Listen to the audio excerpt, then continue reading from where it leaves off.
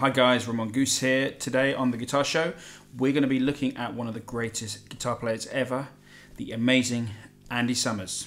Check it out.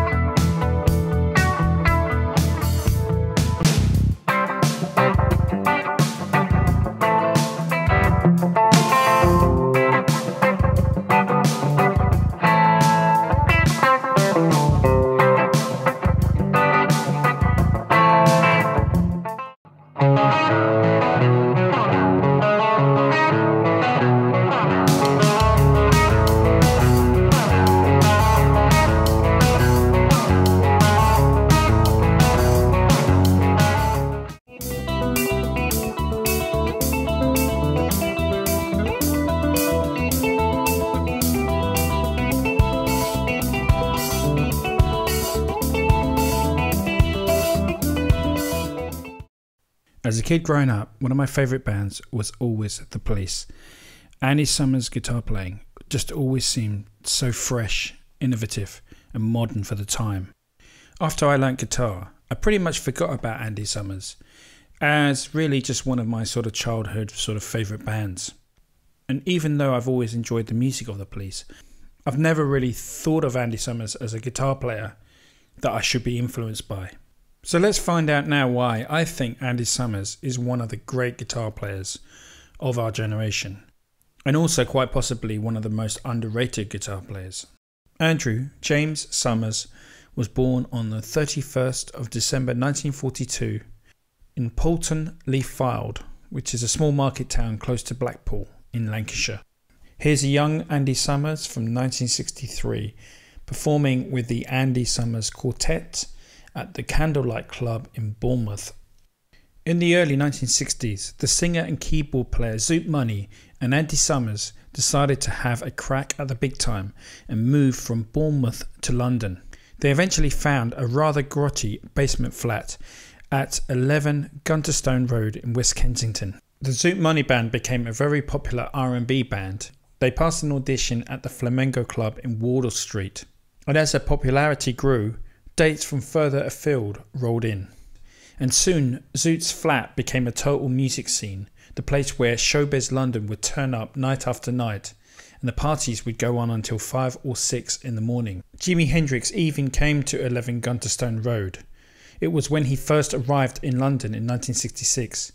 He went down to Andy's flat and was looking for his guitar, but as Andy was out, Zoot Money instead gave him another left-handed acoustic guitar, which Jimmy took away. Andy would later get to jam with Jimi Hendrix in Los Angeles. The 60s music scene in London was a tight-knit community and most of the groups knew each other. Over time, Andy became friendly with Eric Clapton, as their paths would often cross while working on the same circuit. During 1965, Andy's guitar of choice was a 1959 Sunburst Gibson Les Paul, bought from the Selma shop in Charing Cross Road for £80. At the time, with the Yardbirds, Eric was still using a Fender Telecaster, but he wanted to get his hands on a Les Paul after hearing Freddie King playing a gold top model on his album Let's Hide and Dance Away. So Eric asked Andy where he bought his and acquired his 1960 model from the same shop. Of course, Eric went on to record the groundbreaking John Mayall and the Bluesbreakers album, also known as the Beano album, in the spring of 1966. And after leaving John Mayall, Eric left to form Cream with Jack Bruce and Ginger Baker. However, in the first rehearsals for his new project, the 1960 Les Paul was stolen. And by this time, Andy had moved on to a Fender Telecaster as his main guitar, and sold Eric his Gibson Les Paul for £200. This was a guitar that was known as a Summers Burst and can be heard all over Cream's debut album, which was called Fresh Cream. Zoot and Andy then formed a new band called Dandelion's Chariot, and they took a big leap from being a successful R&B band in London to being an acid rock band playing long guitar solos and writing their own material. The band didn't ultimately work out, and then Robert Wyatt invited Andy to join Soft Machine. Soft Machine basically lived in one house in West Dulwich. The band Soft Machine left for a 6-week run of dates that would climax with a string of shows supporting the Jimi Hendrix Experience.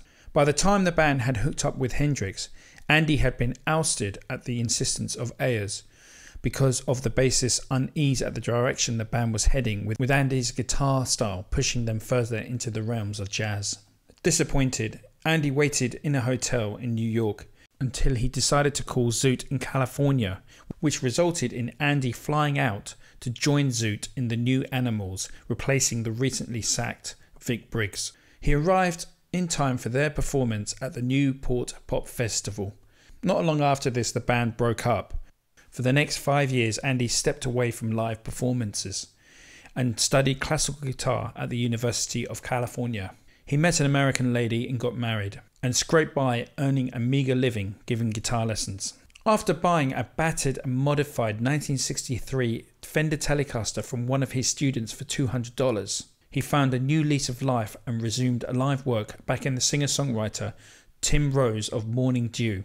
In November 1973, he returned to England with his girlfriend and moved into the family home in Bournemouth, before relocating to London.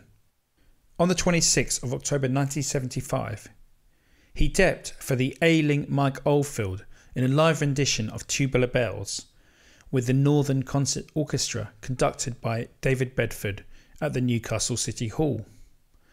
The support that night came from The Last Exit, a jazz fusion group fronted by a Geordie bass player called Gordon Sumner. But everyone knew him as Sting, thanks to a distinctive hooped black and yellow sweater he wore, making him look like a bee. The pair did not meet on that occasion, although Andy watched a few minutes of their set from the back of the hall. 2 weeks later, he met Curved Air's American drummer Stuart Copeland in Newcastle. Strontium 90 was the name of a short-lived 1977 British band with members Mike Howlett on bass and vocals, Sting also on bass and vocals, Stuart Copeland on drums, and Andy on guitar. Through Strontium 90, Andy met Sting and Stuart Copeland. The band was formed in the middle of 1977 by bass player Mike Howlett after he quit Gong and recruited Sting and Summers to participate in a new project. Drummer Chris Cutler was unavailable to play drums, so Sting brought along Copeland, with whom he had been playing with in an early lineup of The Police.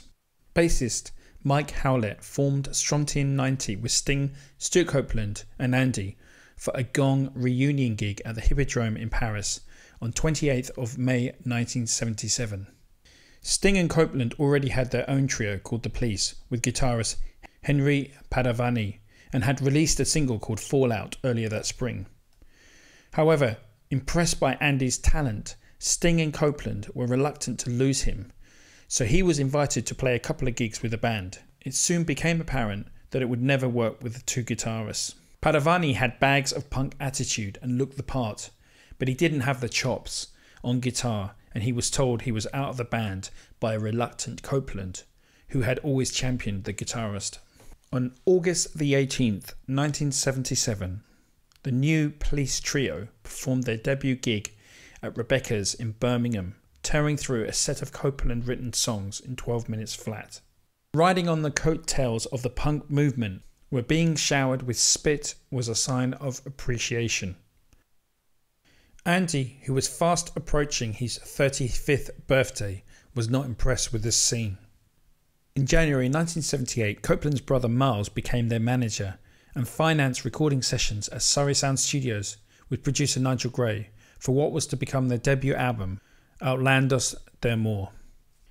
The Police's history of infighting is infamous, and after playing to 67,000 people at New York's Shea Stadium, Sting and Andy agreed that things couldn't get any better than this, and when the tour finally ended 6 months later in Australia on the 4th of March 1984, the Police were finished as a working band.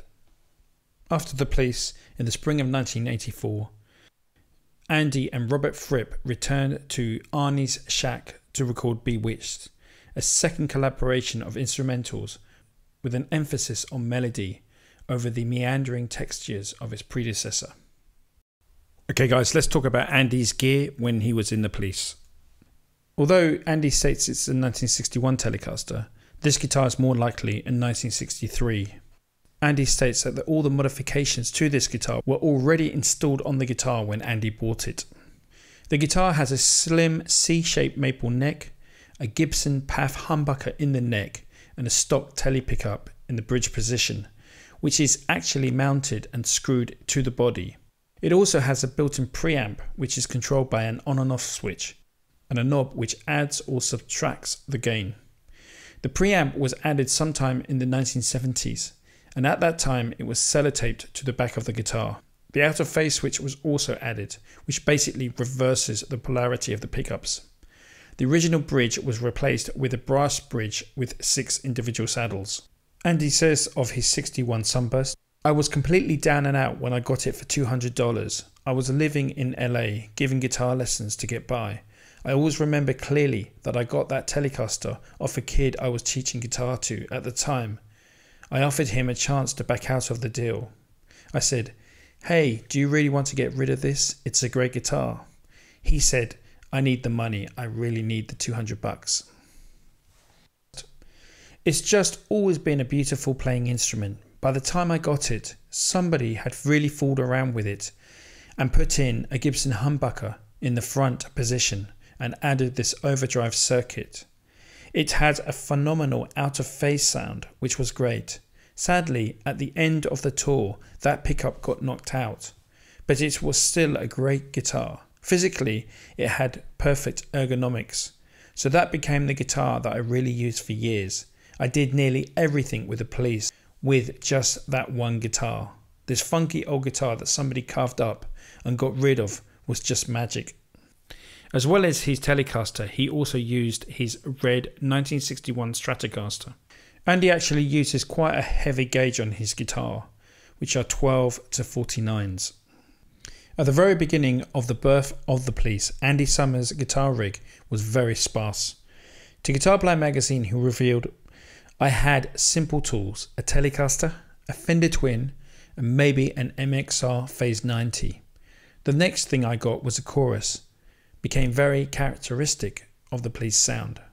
I probably got up to 4 pedals taped to the floor before I could afford a custom Pete Cornish pedal board, with a Metron and a couple of fuzz boxes, an envelope filter, chorus units and phasers, all of which I'd combine with the Echoplex." In the very early days of the police, Andy was using just the MXR Phase 90 pedal and a reverb. If you really want to achieve Andy's sound with the police, you're going to need a Maestro Echoplex tape delay and an Electro Harmonix Electric Mistress.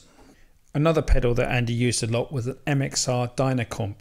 Along with the Electro Harmonix Electric Mistress, the compressor gives a consistent body to each note in the chords, while the Electric Mistress is dialed to a chorus-like effect instead of the usual flanging sweep. His Echoplex was normally set to a single repeat. You can hear this particularly on the song Walking on the Moon. In 1978, Andy acquired a Pete Cornish custom-built pedal board. It contained an MXR Dynacomp, an MXR Distortion Plus, MXR Phase 90, an MXR Analog Delay, and of course the Electric Mistress and Metron pedals. I carry 2 Echoplexes on tour, both of which are about 15 years old. I combined the analog delay and the Echoplex to get some double rhythm effects. The board has a master effects on and off button, so you can pre-program effects together without having any effects on, then just hit one button and have them all come on together. During the police years, Andy started using Fender Twins and then graduated up to Marshalls once he had the money. Andy played 2 100-watt Marshall heads acquired in the late 1970s with 2 4x12 Marshall speaker cabinets. And those amps were either Marshall JMP's 1959 Super Leads or 1992.